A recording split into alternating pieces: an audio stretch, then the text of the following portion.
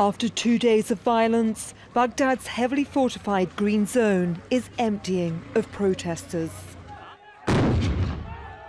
A sharp contrast to earlier scenes.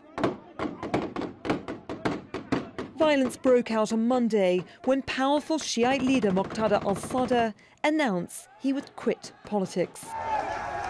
A day later, he apologized and called on his supporters to stand down and go home.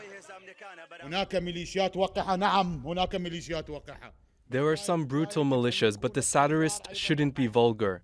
I still believe that my supporters are disciplined. That's why if you don't withdraw from the parliament within 60 minutes, I am not going to be the Sadrist movement leader again. I don't even want you to stage a peaceful demonstration. It's not the first time Sadr supporters have forced their way into the presidential compound. They've been demonstrating for months.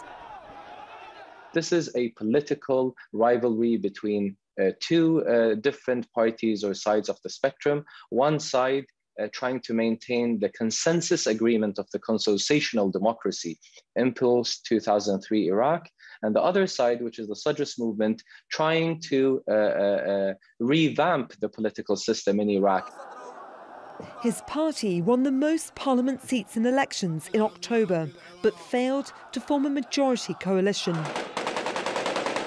Sadr may have told his supporters to stand down, but with such intense rivalry at the heart of Iraqi politics, there are fears it's only a matter of time before chaos and bloodshed is repeated.